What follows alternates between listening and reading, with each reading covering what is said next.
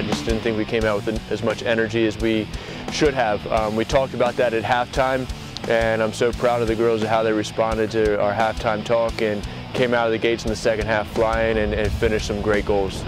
Yeah, it was great to see our girls get rewarded for their hard work tonight. We've definitely been putting a lot of emphasis on our finishing and training sessions and our runs and our movements off the ball. And tonight paid dividends. They got the rewards off of their hard work. But we still have a long ways to go. We have a lot of work to do.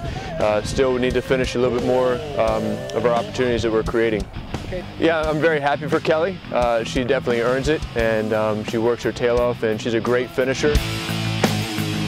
It was a great performance overall, and it was really good to get the win. It really helps us with our confidence towards the end of the season and into the conference. So tying the record was really special, and I couldn't have done it without my teammates. But it's definitely really special.